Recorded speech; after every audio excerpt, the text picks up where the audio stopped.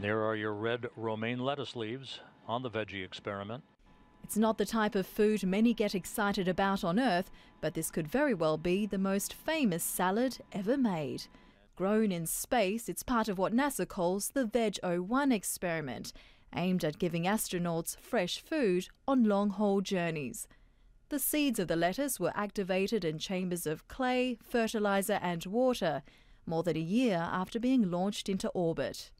This is Mission Control Houston. The crew on board the station are ready to consume the red romaine lettuce leaves, the product of the innovative and groundbreaking harvesting of the veggie experiment. And now crew members of Expedition 44 tasting the fruits of their labours with a bit of olive oil and balsamic vinegar. Cheers, cheers, cheers. It was one small bite for man, one giant leaf for mankind. That's awesome. Good. Tastes good? Yeah. I like that.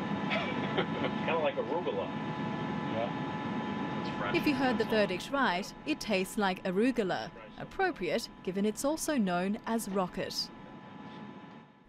On the International Space Station, astronauts are limited by choice. The food is freeze-dried and often quite bland. Fresh produce will keep astronauts healthier and in space for longer. The veggie experiment is not only helping plans for humans to one day live on Mars, but could inspire new methods of agriculture right back here on Earth. Elaine Jung, BBC News.